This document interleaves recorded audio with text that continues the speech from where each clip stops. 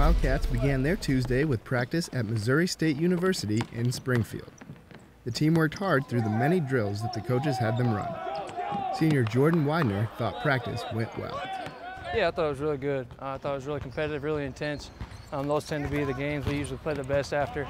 We have practices that are pretty tough, pretty intense, pretty competitive, let us beat each other up a little bit.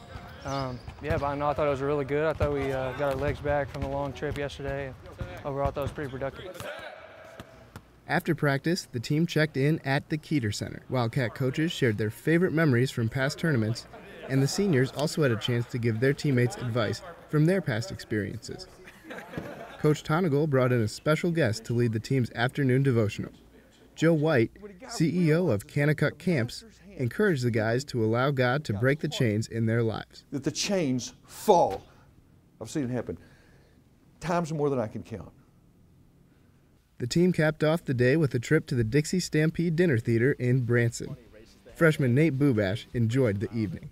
We were cheering for our side even though it was just a meaningless little race of pigs running around the track. The Wildcats will practice again tomorrow in preparation for their game Thursday against the Reinhardt Eagles. For Wildcat Central, I'm Tim Tedeschi.